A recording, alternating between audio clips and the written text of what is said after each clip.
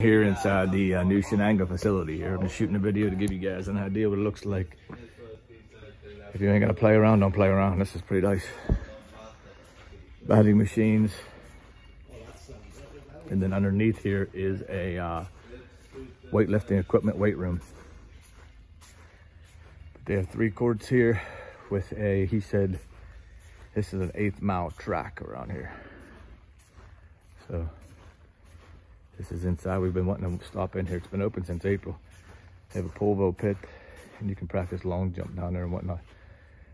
But he said he's hoped that they've hosted a couple AAU tournaments in here so far. And you can rent this real cheap for basketball. So but as you can see here, that's the bottom.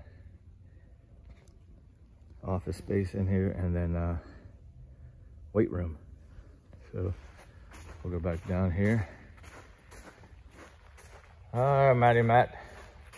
It's nice, huh? I have to go a little bit behind.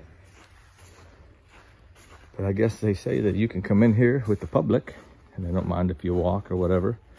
If you're a non-Shenango resident, you can come in at $25 an hour or $25 a month to use this place, which is kind of neat.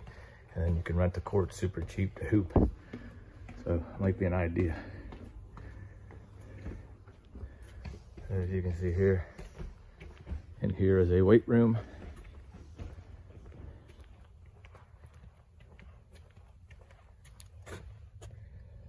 With all brand new stuff.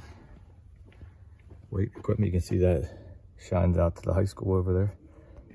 If you look, and then there's Subway now. So something to think of. They said they've been talking about this for many, many years. Obviously it makes up for not having gym space at the high school and workout facilities. So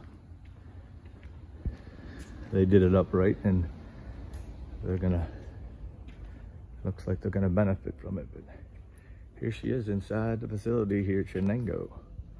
Over and out.